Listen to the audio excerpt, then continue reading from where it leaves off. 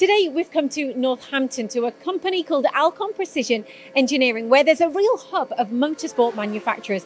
But the story here is a really interesting one because it's about how this business has learned the true value of Matsuura.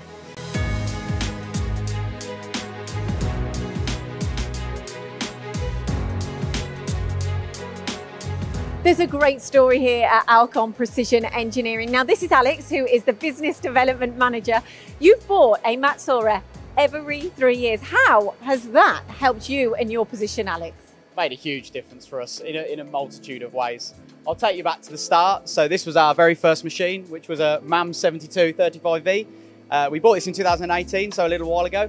And we'd gone from a business that was using primarily single pallet machines, maybe 3, maybe 4 pallets, but making that jump from that to a 32 pallet, potentially 300 tool machine, it's a big jump. And what has that learning curve look like?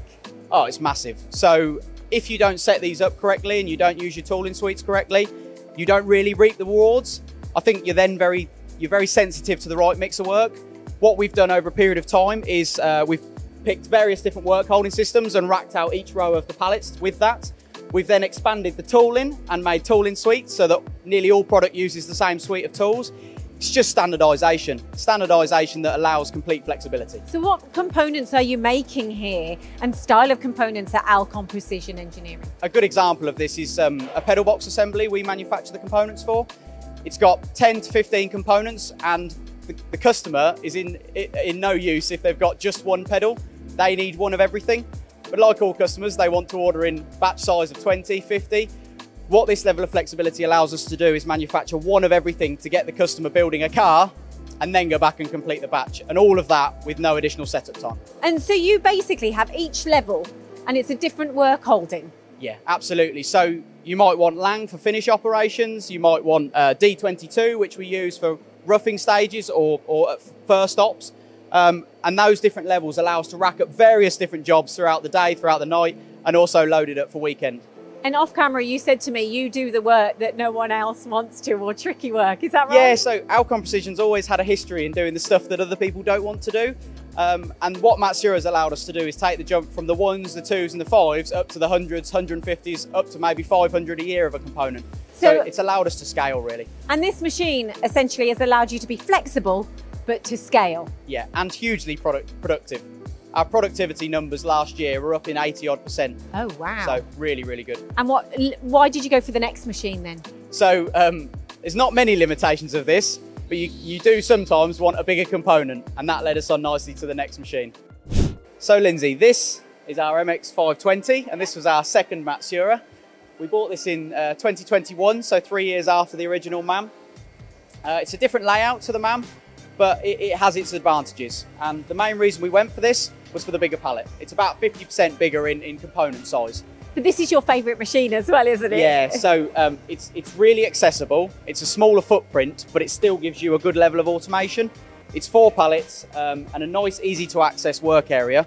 And what that's done for us is taking on a really complex one-off and knowing that we've got the 4 pallets to then scale it when we secure the bigger volume. Okay, and then so why did you buy another machine 3 years on? So we brought this machine and the product group that we started doing for our customers went really well. Because you could scale? Because we could scale, exactly. And that led on to more and more vehicles, more and more types of this same component. And we realised that one spindle wasn't going to cut it. So that led us really nicely onto the third machine. And this was one we bought last year in 2024. We realised with the first MAM that it taught us how to automate. We then needed a bigger pallet, so we went to the MX520. Brilliant machine, but then we realised we wanted that level of automation with that size of pallet. So we went for the MAM 72 63V. We also got 2 extra pallets in the meantime. And have you had to lean on Matsuura? I can tell by your smiles how happy you are about getting this model.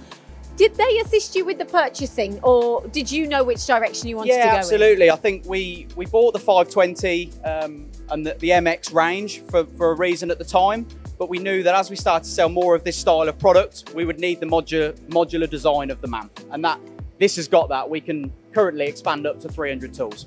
So this is basically an amalgamation of the two. Of the two, exactly. So what does it all gone? I was going to say we also got a slightly bigger pallet than the 520, so we've also gained some extra workpiece capacity. What does the future hold? More of this simply. We're learning with each machine. I think, you know, there might be a chance for another MX in the future. We might go back for another MAM. More of this. We know that these work for us. It works for our customers with the flexibility and the scalability. And yeah. Your role is business development manager. Obviously these machines are certainly, have they helped you? Absolutely. Everything in motorsport is high intensity, high pressure, ever changing. And this level of flexibility, this number of pallets, this number of tools means 9 times out of 10 you can get a solution for the customer. And on a personal level, Alex, you can tell how passionate you are about engineering. You've worked on the tools, haven't you? You've seen different sides. Yeah, so I spent the last 9 or 10 years in my previous role on the tools, and I never got the chance to play with this level of kit and technology. So it's really nice both for us here, on a personal level, from an employee level, getting to use the latest and greatest, but also to be able to offer its services to our customers. Do you think there's any limitations then on this machine for the future? Currently, probably only tooling. I think we've got 120 tools on it as we've purchased it. Working with Dom, we didn't worry about this. Because the MAM's modular, we can put further tooling racks in, and that's really nice because it keeps the investment, although it's a big investment, we can limit the initial spend and know that as we build up the portfolio of customers and work, we can expand it.